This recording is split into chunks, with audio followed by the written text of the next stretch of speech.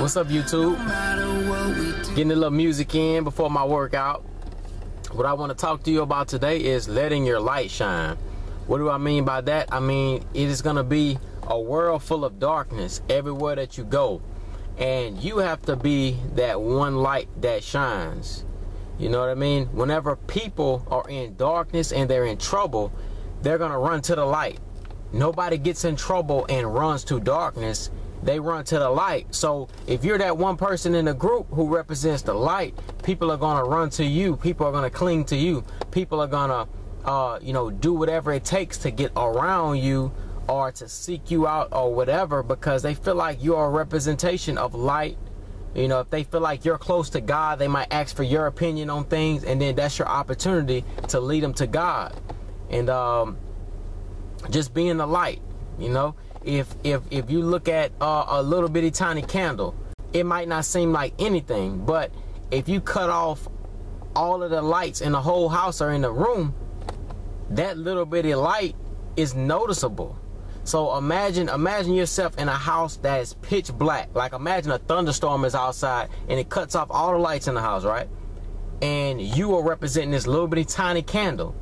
Well, now throughout the whole house, you can see this little bitty tiny candle. Just when you thought you didn't mean anything, just when you thought your light was unnoticeable, in a blackout, bam, look, you're noticeable. So don't ever feel like that you don't do enough. You know, just be that light. You know, you don't have to be a primetime pastor, or you don't have to be LeBron James, you know what I'm saying, to get people to listen to you. You know what I mean?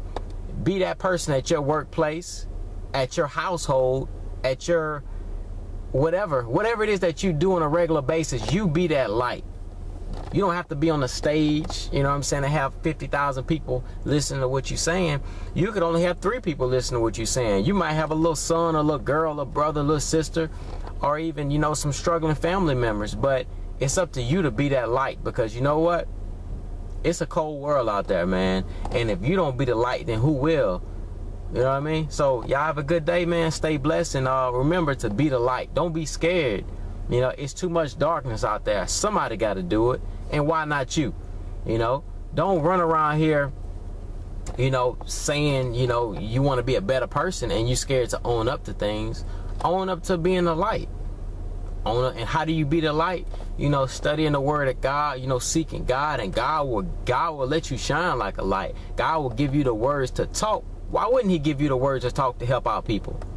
You know what I mean? Think about it. Why wouldn't God help you out if you want to help him? So that's what it's all about, man. Comment below. Let me know if any type of video topics are that you want. I'm going to screenshot this. I'm going to put it on Instagram for my Instagram people. And so if you're on Instagram and you're seeing this, you're seeing the little screenshot, comment below and let me know of a video topic that you want. Or hit up my YouTube inbox or my Facebook inbox or whatever, and I'll try to make it happen for you, man. Y'all have a good day. Stay blessed. Subscribe to the channel. I'll holler at y'all later.